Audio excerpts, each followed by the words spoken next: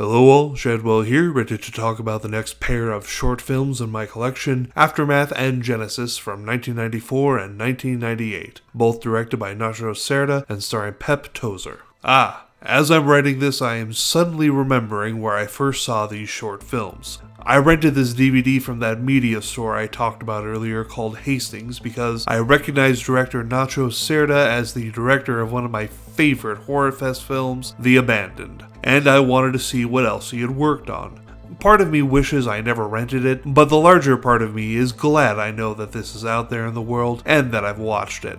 One short is transcendently gorgeous, the other is viciously ugly, but a thing of beauty at the same time in its own weird way. First off, there is a third short film on this disc called The Awakening, which was a collaborative effort between Nacho Cerda and two other directors, and I guess that's why it isn't on the disc title along with Aftermath and Genesis, which are both solely directed by Cerda. It's about 8 minutes and looks like a black and white student film. It's alright, but not stand out in any way. No, the real meat on this disc is Genesis and Aftermath, so let's talk about them, shall we? We'll start with Genesis, a wonderful film about a man slowly trading places with a statue he has just finished carving. Those are the broad strokes, as the specifics are what makes this film gorgeous and a must-watch.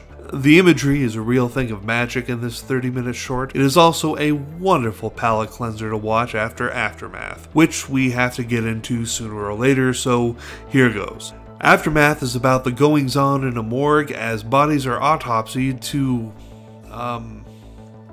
varying degrees of professionalism. We'll just leave it at that.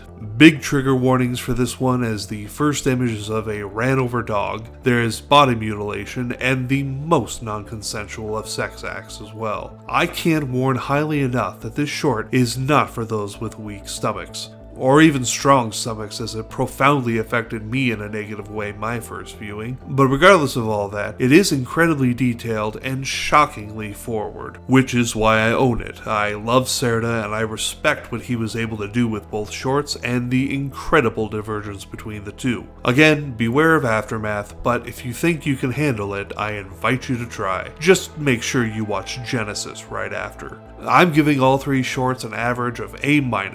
Tomorrow we watch a horror-specific trailer collection called the AGFA Horror Trailer Show. See y'all then.